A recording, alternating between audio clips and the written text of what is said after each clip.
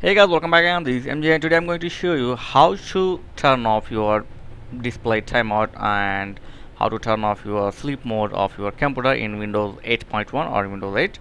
So just go to control panel here. I think as you can see in desktop, or you can click on right click on your Windows startup.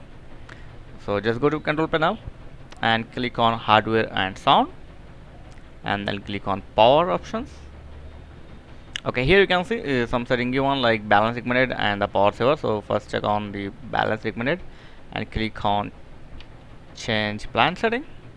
Okay, and here you can see there are two options like turn off the display and put the computer to sleep. So I want to just do this for never like this. If you want, you can change your like 1 hour, 2 hour, 3, 5 or 5 hours.